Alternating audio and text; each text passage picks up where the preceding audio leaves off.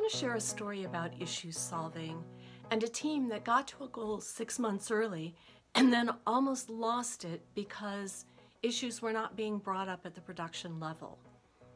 This was a highly regulated financial, legal, transactional business, and their goal was to get to 600 transactions a month by the end of the year. Well, as it turned out, they landed a huge client in June, and we're going to hit that number by the end of the summer. They were ready.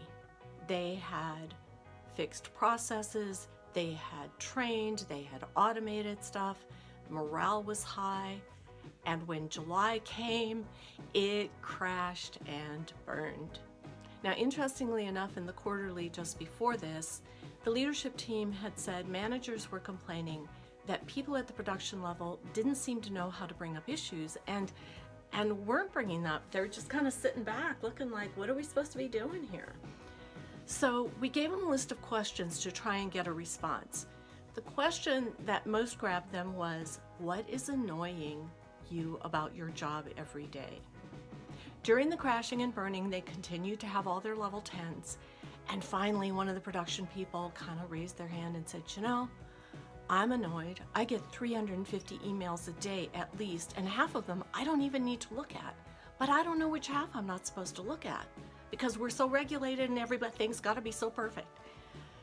Well, it took some digging, but 3 to 4 weeks later, they had figured out how to cut down the number of emails and had it so that the average was now 60 emails per person per day. It uncorked the bottle.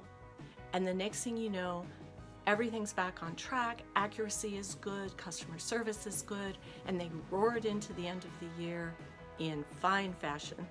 So be sure that your production level people are bringing those issues up. And we have a list of questions from the EOS blog in a link here that you can use. So that's my nugget for today.